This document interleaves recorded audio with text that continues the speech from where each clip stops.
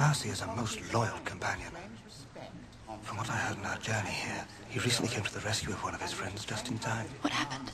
He saved the man from an imprudent marriage. Who was the man?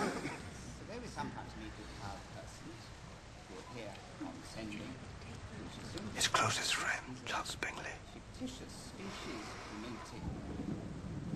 Did Mr. Darcy give a reason for this interference? There were apparently strong objections to the lady. What kind of objections? Her lack of fortune?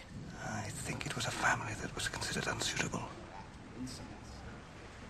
So he separated them? I believe so.